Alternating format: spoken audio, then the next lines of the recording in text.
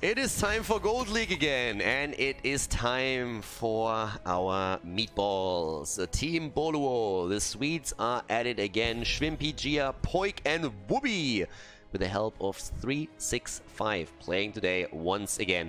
And once more, this is Gold League, which means that we're relying on a clean feed here. Therefore, I have absolutely zero control over the observer interface or the camera control. So I can't, unfortunately, show you stats or stacks. And we're also relying on the original HGC UI. Therefore, we don't have the interface that we normally use for Division S, for Meta Madness, and also for tournaments like the Nut Cup.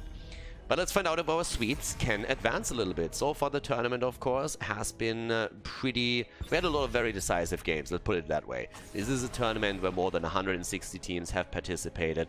Gold League was open to all, so there's a lot of amateur teams playing there too. And then on the other hand, you have quite a couple of former pro teams, or at least pro players that are joined with friends. And obviously they have an upper hand with all the experience and the mechanical skills that they have.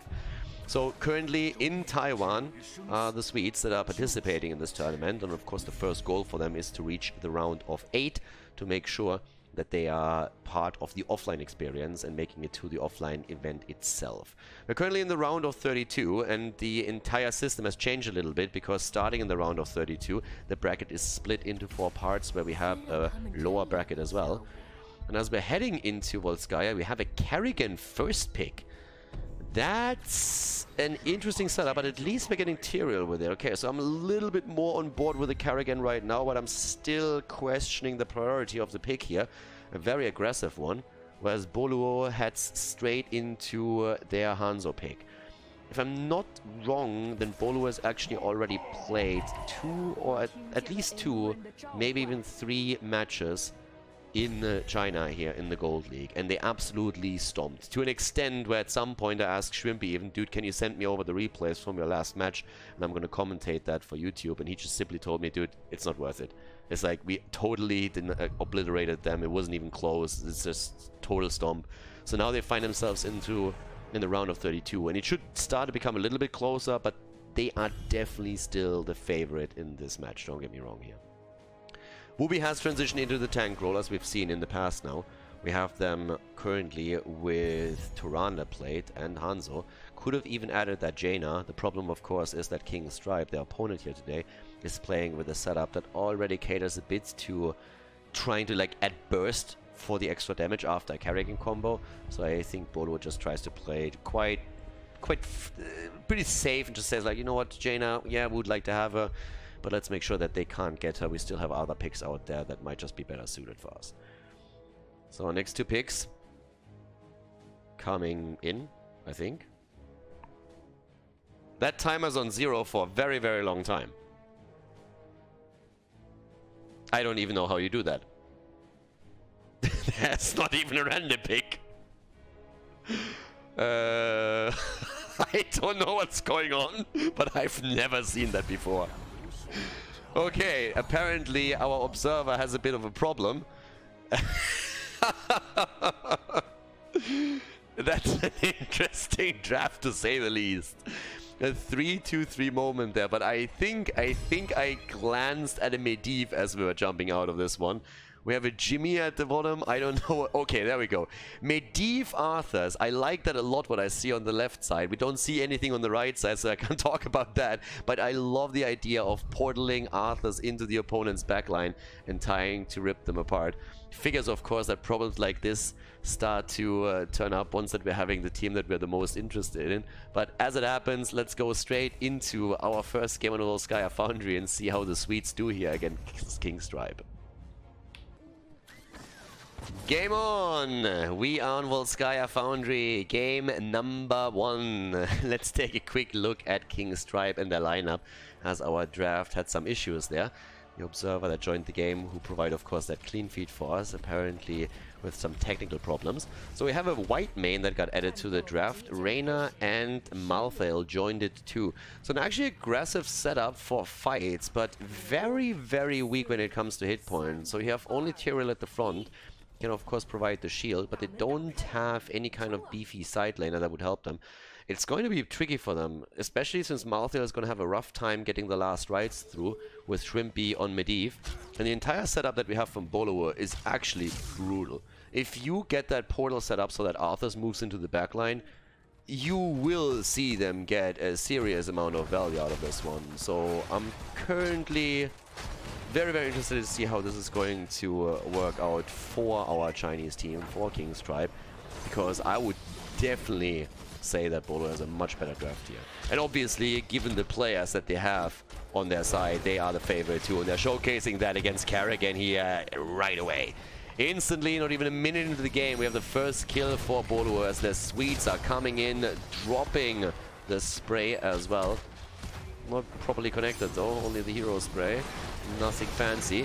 Going in again for Whitemane being dropped, and that's exactly the setup that we've been talking about earlier. They go in deep on... Nearly killed Tyrael as well. Nicely done. So yeah, absolutely murdering at this point with 2 kills and nearly a 3rd confirmed. They're looking strong in the early stages.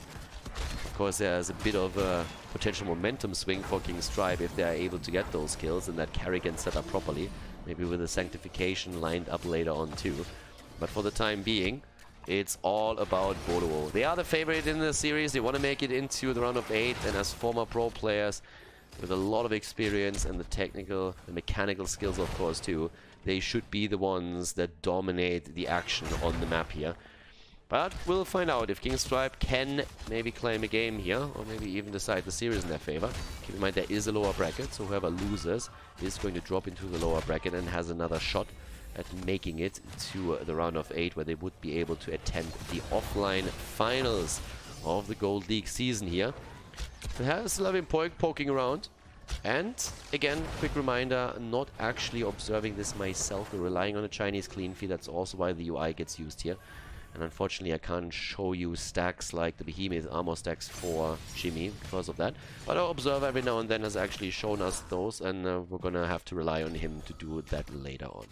For the time being, we have both of the teams on level 4. Tyrael actually also with the build going into his Regeneration Globe talent on level 1. Don't really see that all that often anymore, to be honest with you, so a bit of adjustment on the side of his talents. And that is definitely going to happen a lot more as we're entering the later rounds here, especially with China having their own particular meta. You will see certain flavors that just don't exist in the same way in Europe. Nice attack against 365, but Wubby is already around, eager to help out as they're jumping for Karrigan again. There's the throw back into line. Karrigan still trying to jump out, and the rest of the team is just a bit too late. We still see Hanzo at the top lane doing his thing here. So yeah, the Ardent Restoration for Tyrael. It's going to be interesting in seeing if he can actually stack that. We'll keep our eyes open for the completion here. But especially top side is pressured pretty heavily. Ghost X for King's Tribe having a bit of trouble against Poilk here, who's dodging everything so far and is still pushing in with that camp that they took earlier. We of course have already the progress bar started up on the first objective as Boluo was trying to claim it here, and again using the portals to set this up aggressively. Bam! Down goes Whitemane. Gets the axe to the face, and that not only provides a new haircut for Whitemane, but also another death on the board for her. 7 against 6 now, half a level ahead, 3 kills against 0, and with the Celestial Attunement, a fantastic talent that they now also have to make sure that they can deal with all those combos that are happening on the other side.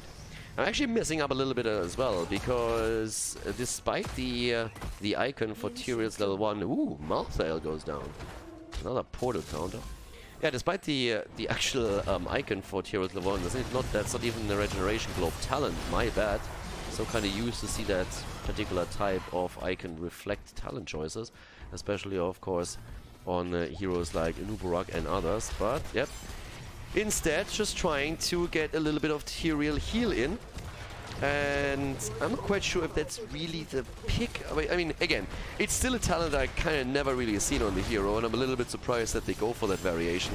That makes me also very eager to see what's happening around level 10. We have still problems with our stream here, unfortunately, as that thing is just becoming more and more unstable, which is also kinda sad. But we're back. Boluo right now with the first protector, walking straight through the top lane and trying to get a bit of value here, prepping the top lane for objective number 2. Schwimpi is like, he's basically just showing them the carrot, and then the rest of the team brings the stick. Protector nearly taking down Tyrell here too. About to take him down here, but yeah. I mean, right now, 2-level lead already for Boluo. The King's Tribe in quite a bit of trouble with this. Top lane Fountain has also been taken down. Important part, of course, when you're trying to prep for that. The level 10 abilities would actually, with a 2-level lead at this point, with level 10, you can pretty much take whatever you want on the map. And if you have Medivh 2, you can portal behind a fort, you can portal behind the keep, no matter where you aren't safe if you're on the right side. So again, there comes the action with the portal in the back. They don't have level 10 just yet, so they're still sticking around for a little bit longer, trying to get the experience bot side first. I like that King's Tribe actually takes that talent, or takes the cap and is aggressive around it. But yeah, starting to move in here. Wubby gets attacked by Malthael. One of the counters here, but the arrow, and there we go. Alex is, Whitemane is gonna fall. I even expected them to get a little bit more than only 1 kill, but they're barely missing out on the 2nd kill against Malthael. Still a bit aggressive from Poilk, but he should be able to get out of this. Or is he? There comes the shield. He survives for a moment, but Reyna finally with a hit, and Poilk is down. But so is Malthael. And that's 6 kills against 1 now. Still a 2-level lead. And a big, big advantage here for the Swedes. Talent choices outside of that. I mean, again, we have trying to deny a bit of the healing here from Malthael on the level 7 talent. Icebound Fortitude for Arthur, so he's still a little bit worried about that lockdown here. I mean, again, what else would you take? You can go Rune Tap, but normally you only see that if you're also making the adjustment on level 4. And he didn't. Very standard build that we're having on Arthur's side. When it comes to Garrosh, nothing crazy yet either. I mean, they're playing a really just solid game, and it's kind of what you would expect, especially on the first map. We've seen a few of the teams that were highly favored in their series play very safe on map 1, get an early lead, and really just trying to demolish their opponents. And when they realize, okay, there is a gap in skill, then they sometimes make the adjustment on game number 2 and take it a bit easier. For now, there's the throw on Tyrell. Lockdown comes in too, Carrigan with a combo attempt though, and a Hyperion already being used. The Ultralist comes out as well.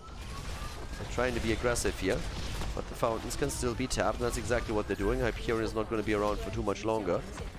And as the objective gets announced, we're seeing that Boluo is actually far away from level 13 now too. So with this, they're starting to jump in again. Trying to maybe 365 is trying to get some value here on Arthur, so if he can get the lockdown and Tyrande follows up on it, it's just exactly the damage setup that they need. Talking damage, Medivh is obviously going to try and complete his quest as quickly as he can, so that they have a bit more damage outside of Hanzo that they can put on. Spray game is on point, but I gotta admit, like, I'm a little bit disappointed that they apparently didn't do their homework here and equip proper sprays.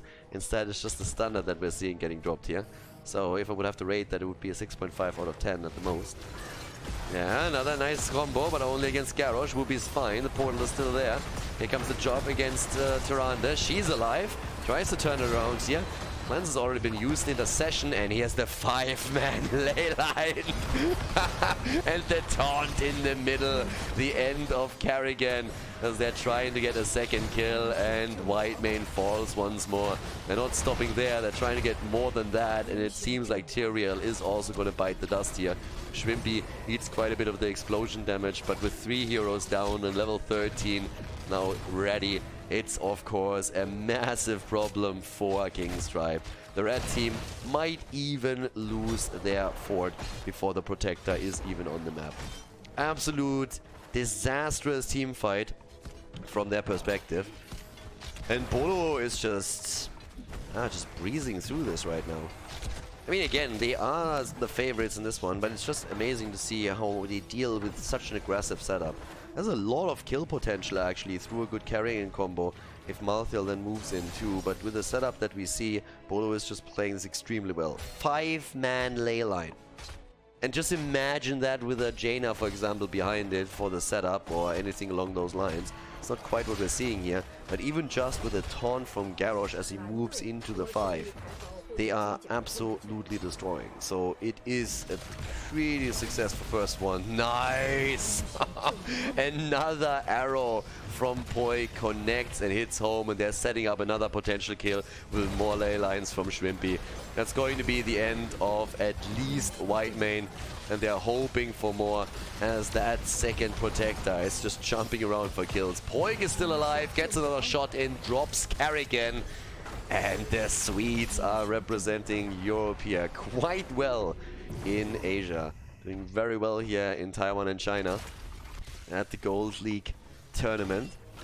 And they're already trying to go for another setup here in the middle. As more structures you take down, the better. Again, oftentimes you will see that protector move to the bottom of the map. Try and take the fountain down to prepare for the third objective. It's one of the issues with Volskaya Foundry. To an extent, it's very predictable where the objective spawns. Talking about predictability, is very predictable what's going to happen to Reyna if he sticks around here. He realizes it too. Says, alright, got the memo. I'm out of here. So he moves back immediately. The top side. Okay, there we go. Quest completed on Arthur's. All of them. 7 stacks on Tyrande. Medivh obviously already completed his quest, as we saw the 5-man ley line up at the top, in case that you didn't catch it.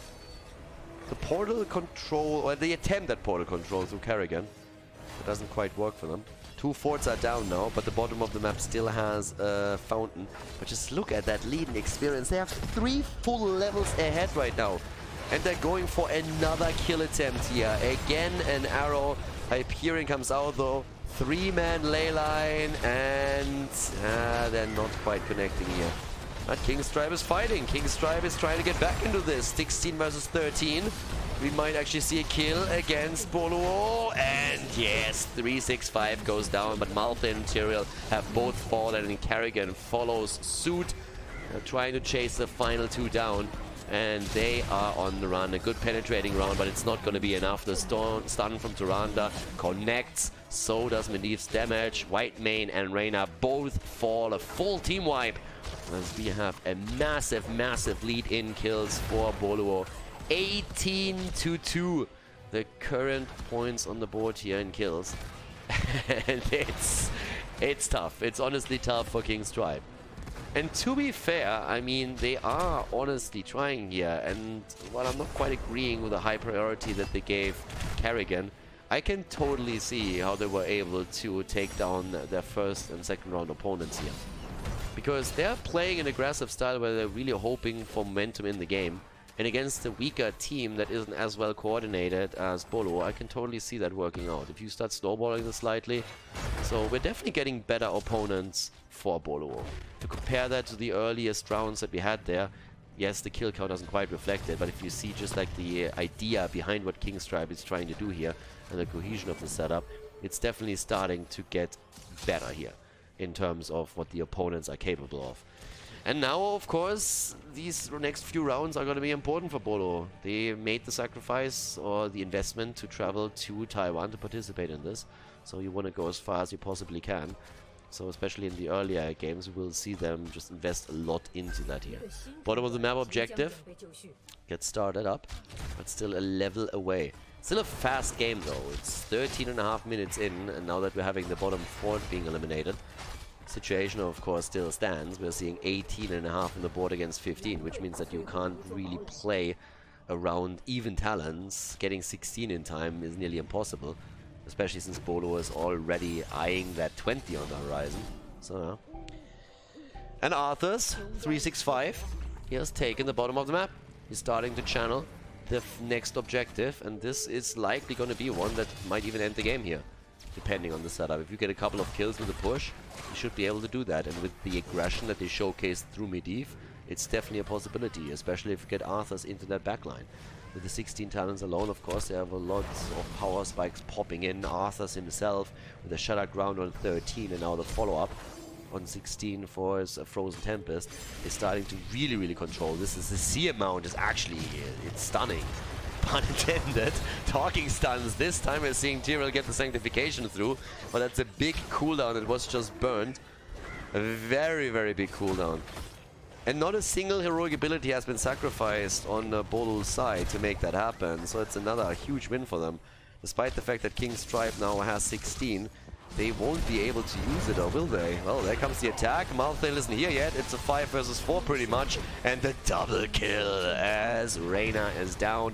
Tyrael is dead. The Protector is in and already moving through the bottom. They're going for the next kill here. Whitemane once again obliterated. And Whitemane in particular has been the punching ball of this game. Every time gets attacked here. Yeah, good move by Malthael, keeping himself alive for a few more seconds, but it only delays the inevitable. Even with the inevitable end on 13, he can't keep himself alive for longer. As that little ice block, the bone block, no matter what you want to call it. And we have already the keep at the bot lane about to be destroyed. And with level 20, there any seconds. Not a single hero on the board right now. This is going to be the play for Core for game number 1 victory, for the lead in the best of 3. The adventure of Boluo in Asia continues. They are about to take game number 1 in the series. Obviously, you still have to win another map in order to make it to the next round of the tournament, but so far everything is looking pretty much on point for the Swedes here. European team with the assistance of 365 is definitely delivering. They're taking down Whitemane again. 25 kills against 2 as the core falls, and well, they might get another one here. Yep, and they do. Make it 26, but the core falls regardless, and this is the lead. Boluo taking the 1-0 against King's Tribe on Volskaya Foundry.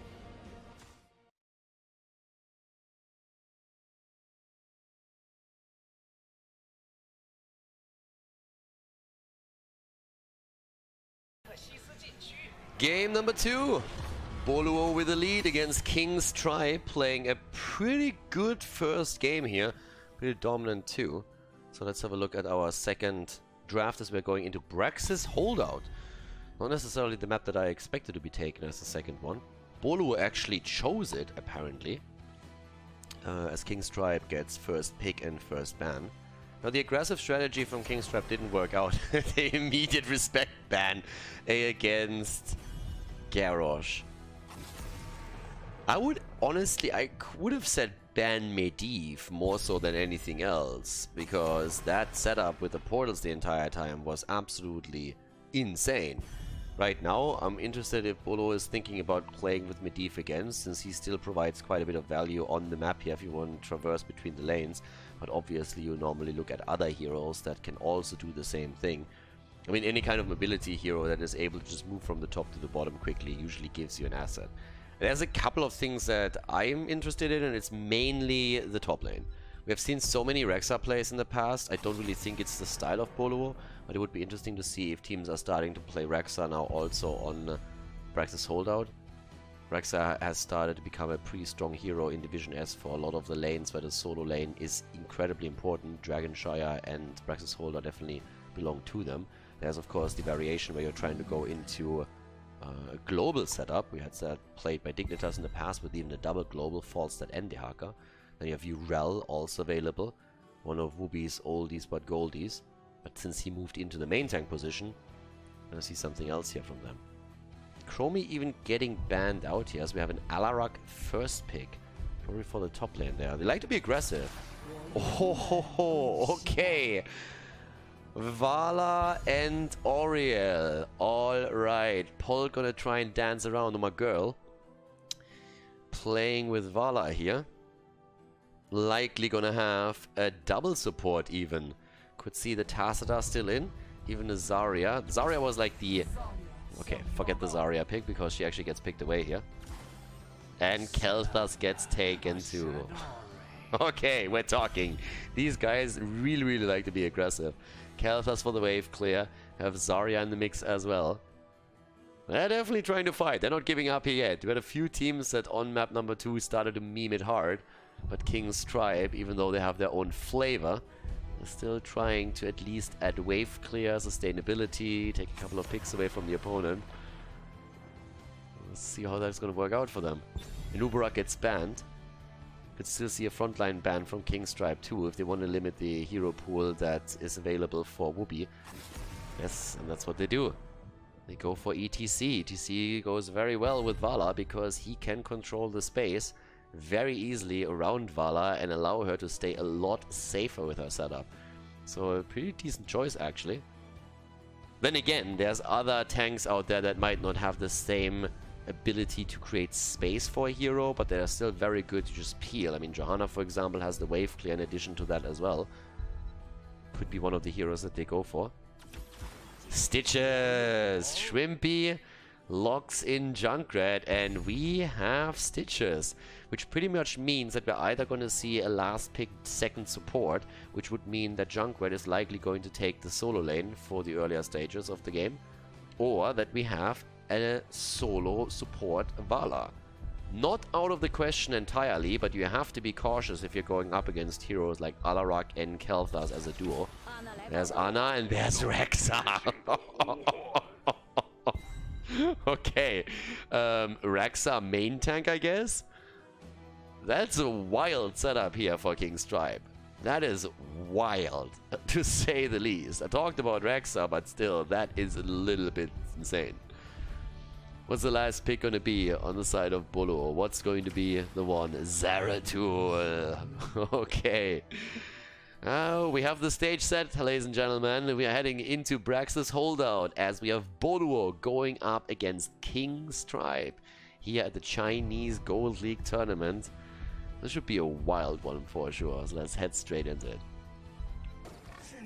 Game number 2.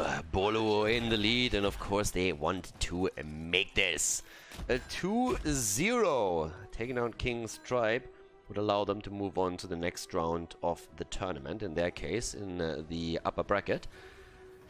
At this point, with the Vala support on the side of Oriel, it's going to be an interesting setup, especially, of course, since with the movement. Poilk definitely has the mechanics to pull this off properly. That's pretty much what I'm trying to say here. Oftentimes you see Vala players rely on a double support because she's still very much so on the squishy side. But as long as you can dodge out at most of the damage, you're definitely a decent spot. Interesting setup already. I mean, take a quick look at that Khaldor's first pick. And additionally, we're talking about either the Hero League meme talent, Convection, or we're talking about the Mana Addict, which is of course in any kind of amateur or pro level the preferred talent to go for, because it gives you the survivability. But we see the Fel Infusion instead. Not really sure if that's going to be the play there. I mean, again, Mana Addict is the go-to if you're really trying to get serious value out of your hero. Zeratul, by the way, has taken the top lane against Rexa in the meantime. So down here, we don't have a proper tank at this point for King's Tribe. They're playing with Zarya and Alarak. That's their frontliners.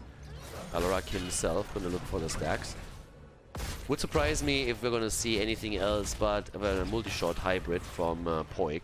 This is not really the map where you will see a lot of, like, I don't know, a lot of Creed of the Hunter, especially on that level, unless they're feeling like they're going to meme a little bit here. Wubby obviously going to look for those hooks in the long run. Shia with a support here. Sleep darts are coming through too, and yep, there's the hook, but dodged out. Khaldor's not getting hit by this one anytime soon. Good job by him. In the meantime, when we're looking over towards Stitches, he has taken the patchwork creation here. Seen a lot of Hungry for More just recently, and with globe control on the lane, you could even get value out of this one. And patchwork creation, still a decent one as well, especially of course if you have Oriel with you. The added regeneration effects and healing effects by 50% are pretty solid. And since you find yourself onto the lane most of the time, it's actually a very nice amount of value that you're going to get from that talent just in general. So a nice setup for them.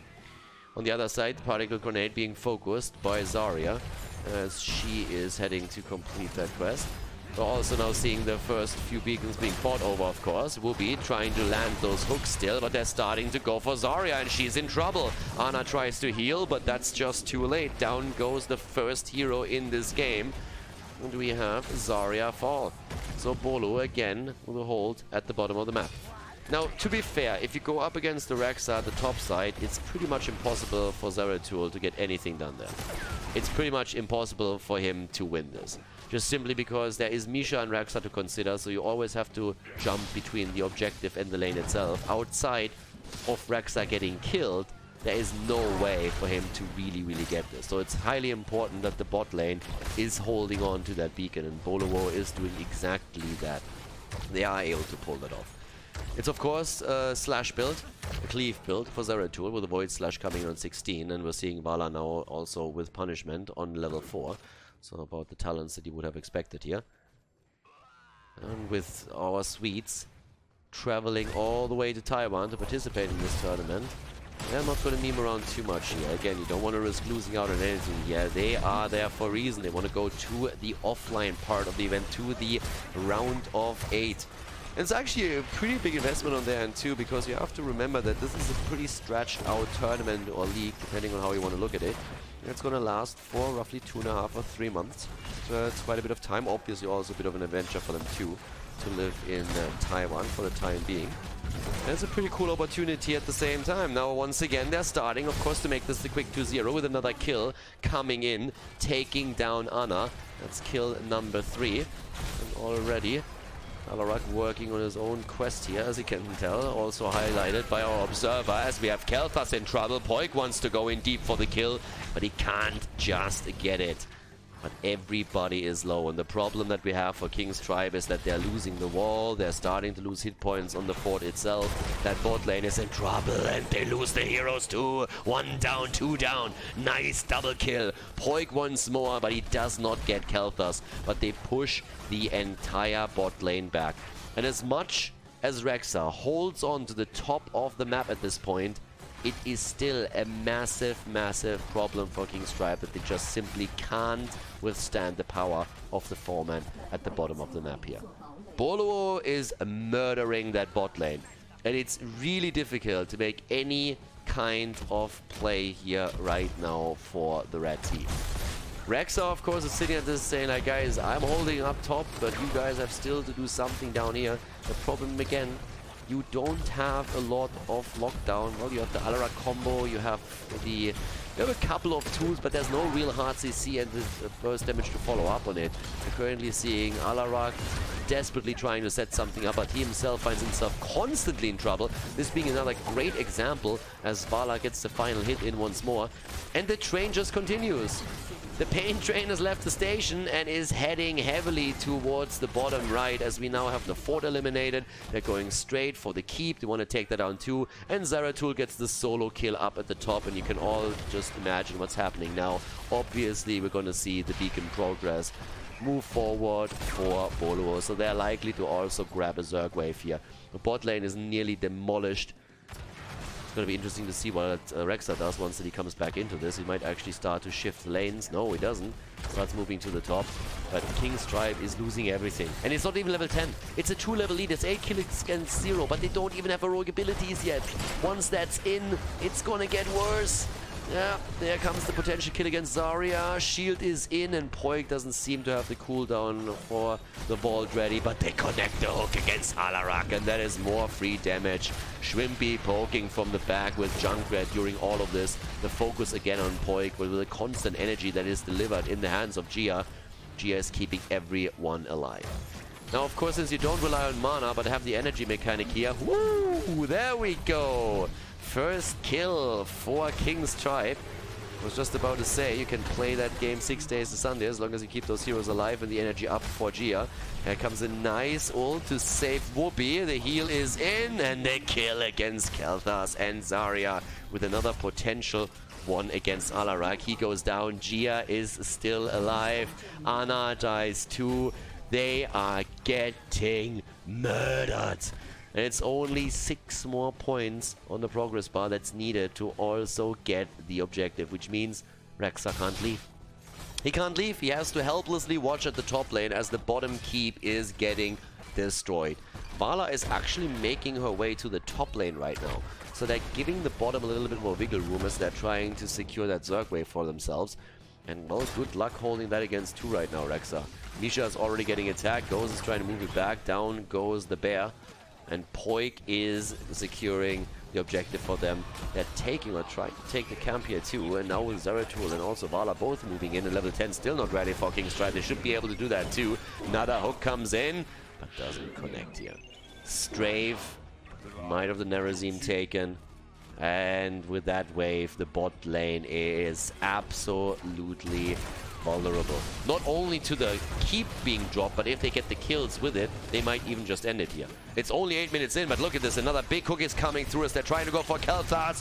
Strafe is coming in as well. The kill as Zeratul drops the bear and drops Alarak in the process. It's a triple, baby. It's a quad kill.